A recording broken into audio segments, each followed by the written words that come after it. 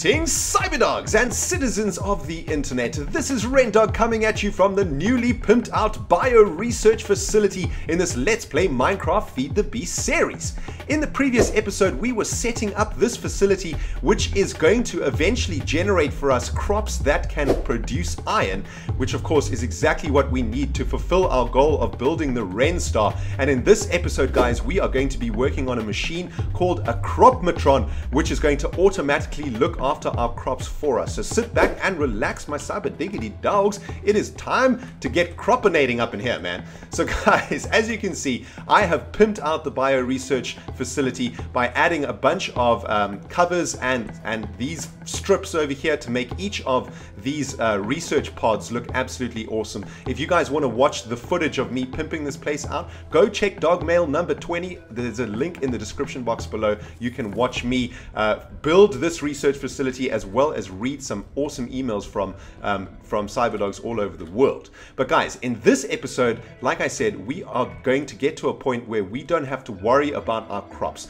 Once we've planted our crops in these research pods over here, we need to make sure that they are constantly fertilized, and we need to make sure that they have a constant supply of Weedex, which is basically a spray that stops weeds growing. Here you can see these are actually not crops, guys. These are weeds, and weeds are bad times for croppage. Basically, if weeds start growing in your crops, they will destroy them and you will lose all of the crossbreeding and cross genetic splicing work that you do. So we need to make a machine that is automatically going to do that. And that machine is called a Crop-Matron, and it looks a little something like this. A really easy recipe. Just electronic circuits, a chest, a machine block, and some crop sticks. I've got all of that in my inventory. And what we're going to need to do is connect the Crop-Matron to our power source, so via a low voltage transformer and glass fiber cables. But before we can even install the Crop-Matron, guys, we need to make sure that we have a butt ton of fertilizer and a butt ton of Weedex, which are the two items that you need to automatically keep your crops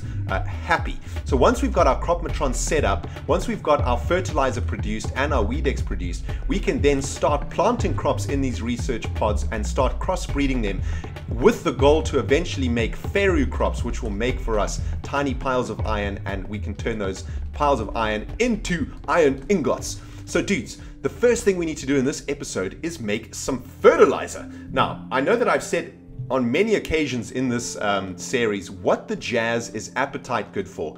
And I always thought that apatite, which is this thing over here, is good for absolutely nothing. But actually, apatite is what we need to make fertilizer. So it's actually a very important material. And we've got 17 stacks of this jazz, which is awesome. And we're going to collect some of that now and head over to the machine room, because the way that you make fertilizer is by macerating apatite. So suddenly apatite has become extremely important and not just some random useless item in Feed the Beast. So let's have a look at fertilizer, which is this jazz over here.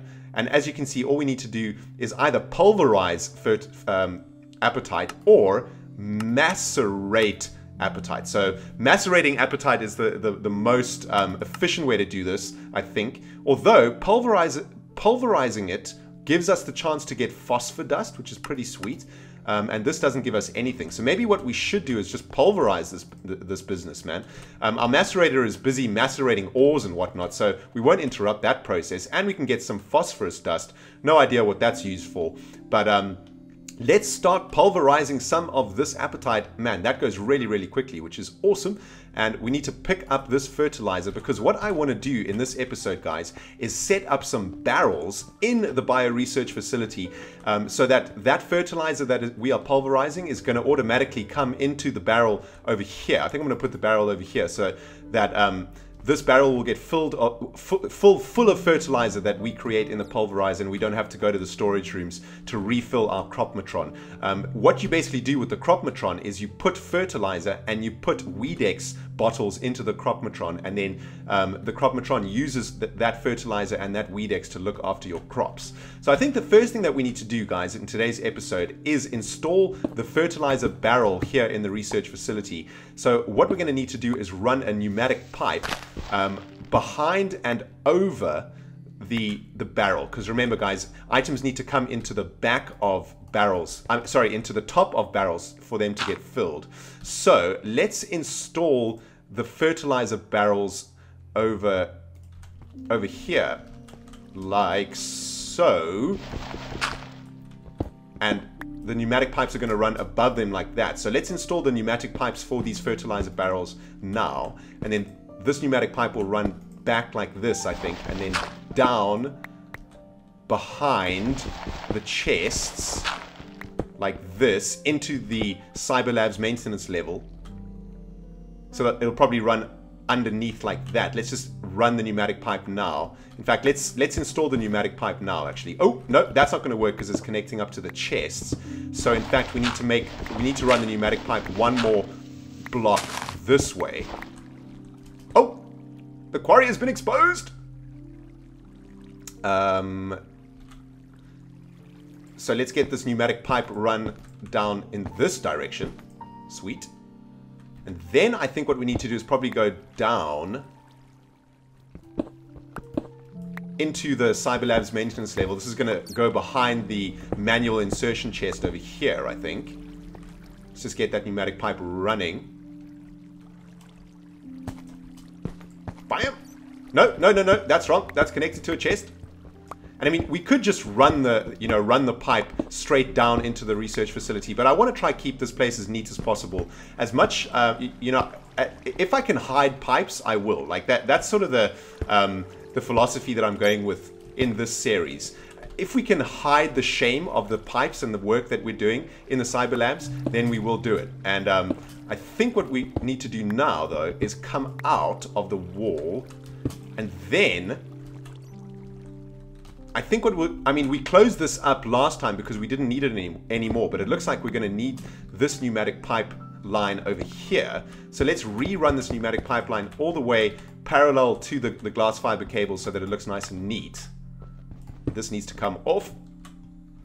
Let's run this all the way to the back wall, and then we can connect it up to our fertilizer barrels. And then we can put fertilizer into those barrels, and then all of the fertilizer that the pulverizer is making will automatically go into those fertilizer barrels. So we're going to need to run the pneumatic pipe underneath the golden transport pipe over here, and then connect up to the pneumatic pipe system, which is running over there. Okay, sweet. Plan is coming together. Nice. Okay, let's get this pneumatic pipe run along like this and up. And there we go. And now we can replace this marble brick over there. Okay, that's looking nice and neat. I like it. I like it. Let's cover the shame. And okay, well, you can kind of see what's going on back there. So let's cover that up. Can we cover it up? I kind of want to change the location of this manual insertion chest also. I kind of want to put it upstairs somewhere. I don't know, it's kind of awkward down here, you know. Maybe at the entrance, maybe in the entrance lobby or something.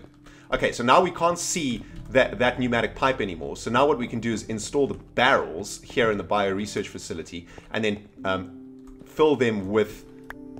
Let's just collect that, and then fill them with fertilizer, which will make them into fertilizer barrels. Like so. Fertilizer. Fertilizer and fertilizer.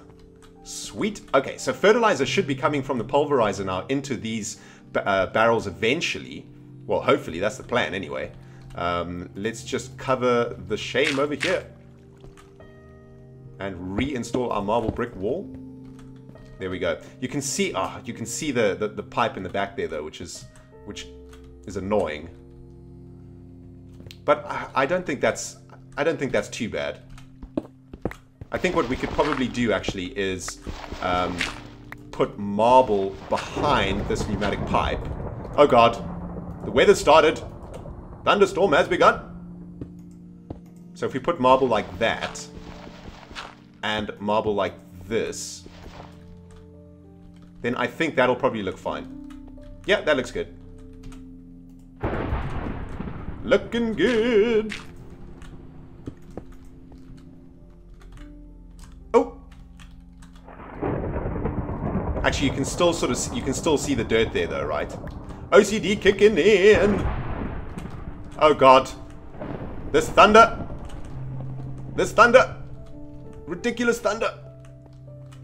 Let's just get a few more iron, a few more marble blocks so that we can cover that shame.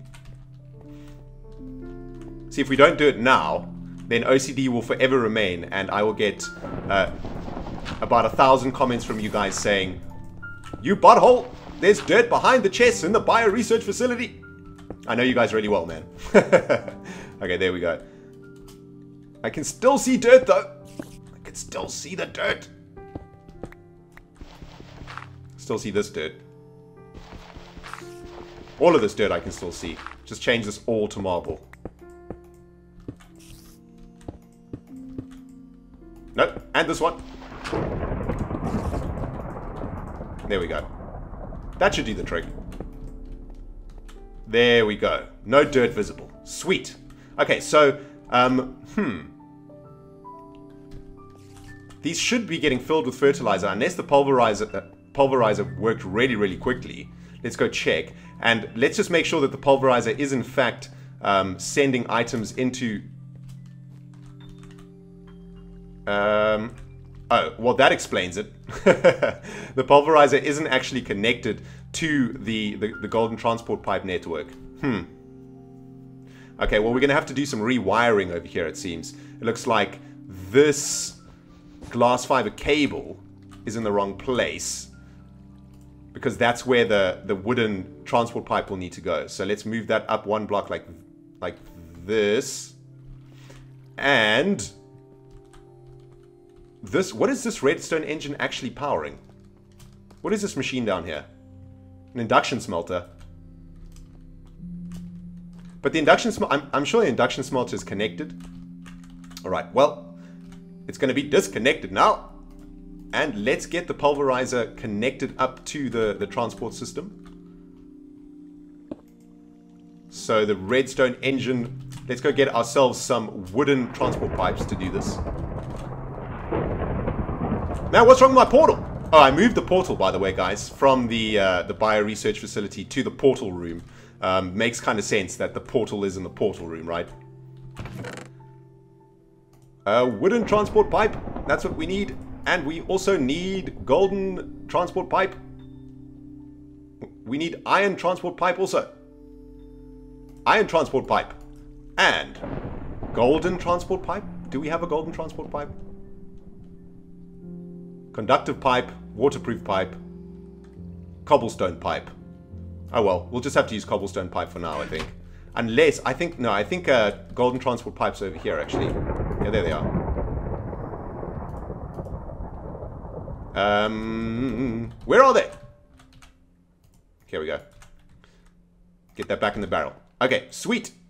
So let's get this pulverizer connected up to the transport/sorting system.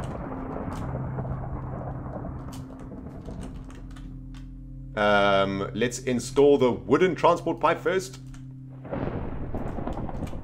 Kaplam! And the iron transport pipe is going to have to go over here, I believe. Ooh, was that a diamond? What in the jazz? Did I just intercept a diamond from the quarry? That was awesome. Interception. Alright, and let's get that installed like that. Yeah, that looks good. And now we can... Now all we have to do is turn around this redstone engine. Like so. And that should start sucking out the fertilizer. Yes, no?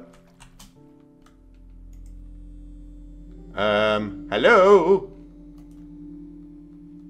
Oh, so we have to set the exit pipe, I think.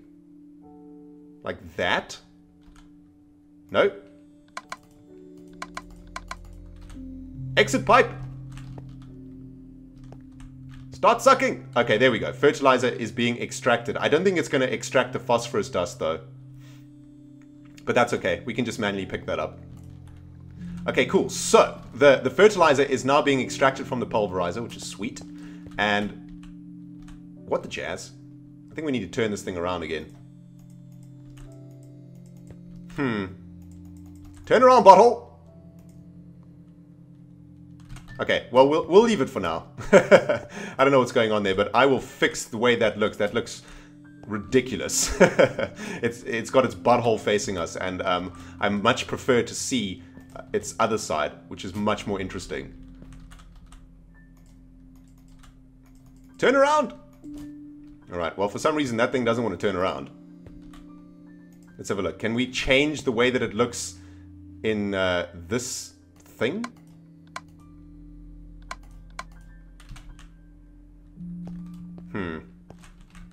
Is that still sucking out? Yeah. Okay, well, I don't want to get too distracted by that. Let's go make sure that this fertilizer is landing in the bio-research facility. Let's have a look. Yeah, there it is. Fertilizer is arriving in the barrels. Awesome. Now we don't have to worry about fertilizer. All we have to do is worry about keeping this pulverizer full of appetite, because it's got an appetite for appetite. Yeah, you know what I'm saying. Yeah. No, that was a terrible joke. Okay, so next up, dudes, we need to make the Crop-Matron, which is a machine that's going to automatically look after our crops for us. So let's have a look at the recipe, get that into the project table, and we need our electronic circuits, our chest, our machine block, and our 5 crops. That makes for us a Crop-Matron. Nice. Now, let's get this installed in the bio-research facility, and then I can show you guys what it looks like. It looks really sweet, by the way. It looks really sweet. Alright, so we're going to install the Crop-Matron above ground, I think. So it's kind of like a table. It looks kind of cool in the middle here, I think, also. And now we need to get down to the Cyberlab's maintenance level and install an low voltage transformer, or we will blow up the we will blow up the bio-research facility. So there is the low voltage transformer installed. And now what we need to do is run a line of glass fiber cabling from the Crop-Matron to this power line that is currently connected to the battery room. And our Crop-Matron should now be connected. Let's go check. Sweet, there we go. We can see the power going over there. So next up, guys, we need to actually put the materials or put the items that the Crop-Matron needs to work in here. It needs fertilizer, which goes in this row. It needs water cells or hydration cells, which goes in this one. And it needs Weedex, which goes in this one. Now, currently, we're only producing fertilizer. We don't have the other materials. So let's have a look at the other materials that we need, or the other items that we need to make the Crop-Matron work. We need this thing called a hydration cell, and I think we've got quite a few hydration cells. Extractor. Hydration cell? Can we put water cells in the Crop-Matron? Because I know we have a butt ton of those. But okay, we'll work on the hydration cells later. The most important thing that we need to make is Weedex. And if we have a look at the recipe for Weedex, we need redstone, which we've got. We need grin powder, which we don't got. And we need an empty cell. Now, grin powder is quite easy to make. All we need to do is macerate spider eyes.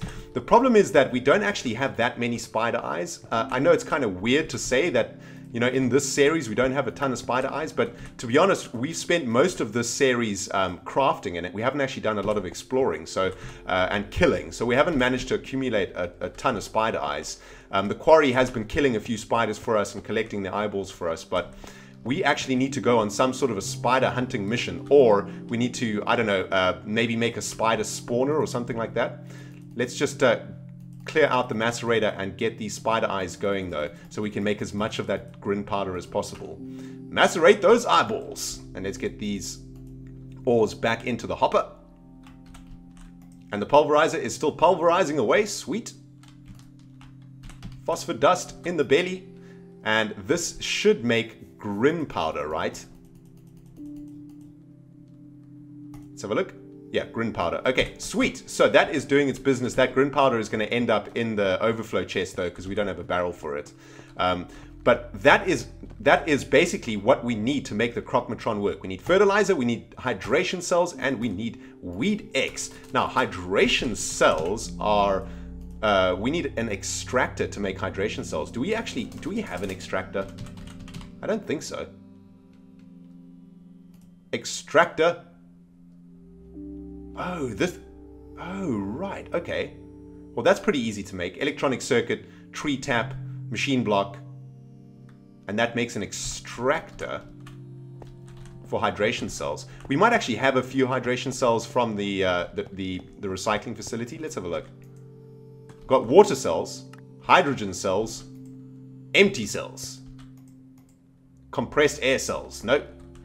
We do need these water cells though, right? Because we need to make this extractor and then extract the freaking... I don't understand what's going on here, man. We need to extract water from a water cell to make a hydration cell? That doesn't quite make any sense to me. But guys, I think I'm going to actually do that off camera. I'm going to sort out all of that jazz, get all of our Weedex made, get all of the hydration cells produced. We've already got our fertilizer produced, so that in the next episode we can actually start planting our crops and cross-breeding them. We can't plant crops yet until we've got the Crop-Matron running, or else we're going to have a serious weed problem and we're not going to be able to successfully cross-breed crops into fairy crops to make ourselves some iron. But I'm really happy what we've achieved today. We've made the Crop-Matron. We have connected some barrels up to our pulverizer in the machine room, and we are now generating butt tons of fertilizer, which is what we're going to need to make this bio-research facility tick over at full freaking blast. Guys, in the next episode, we are going to be working on the crop analyzer, as well as planting and crossbreeding our very first crops right here in the bio-research facility, and it is going to be sweet, my friends. Well, if you have enjoyed this episode, guys, you know what to do, man. You hit that freaking like button, and if you got any advice for me on the crossbreeding of crops and any hints or tips basically to make this process more efficient or to make this process better, let me know in the comment section below. Almost choked to death. Guys, this has been ReNDoG playing Minecraft Feed the Beast. I will see you in the next video, my friends. Goodbye.